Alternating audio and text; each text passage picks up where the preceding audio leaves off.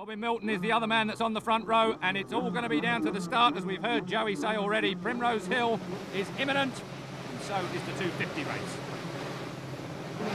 Oh, and a flyer from all of them except Callum Ramsey. Ramsey then on bike number 1 in big trouble already. He did not get that bike off the line, but look at Wolsey Coulter on bike 17, straight through there. A superb start from Coulter. So number 17, Coulter from Portadown, already on the flyer. Heading down towards the York hairpin now, dropping down into the braking area, and this is scary, and Coulter already has a massive lead. Surprisingly, Callum Ramsey up the inside. Ramsey then shoves it up the inside of Robin Milton on bike 2. Ramsey's on 1, Milton's on 2, he's in 3rd place at the moment. Oh, and we're on board with Alan Patterson. Patterson giving the shots at York. He didn't get a good start either, so Patterson right back in the melee. That's sure to give us some particularly good camera shots as this race progresses. 6 laps then. And already the whistle has been blown, and the man that is right out in front, Wolsey Coulter, what did he have for breakfast?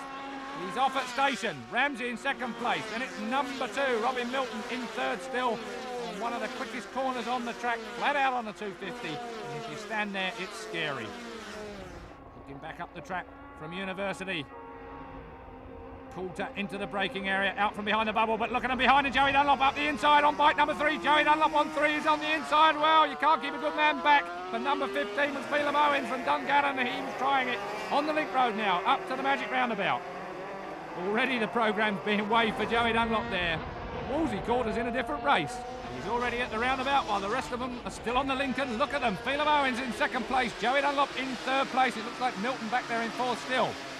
As they flick right now to go out into the countryside. Very tricky part of the course this. As they go over the centre camber of the road, that's when the bike gets very, very difficult to control, even on a 250. We're on board with Alan Patterson. They're heading down towards Mathers. Oh, there's Callum Ramsey. Well, what happened to Callum Ramsey? Why is he that far back? One can only guess. So Ramsey then, a lot of work he's given himself to do. He was, remember, the 2nd fastest man in qualifying. Mathers Cross now. Right-hander. This is a scary corner. Many a big crash has happened there.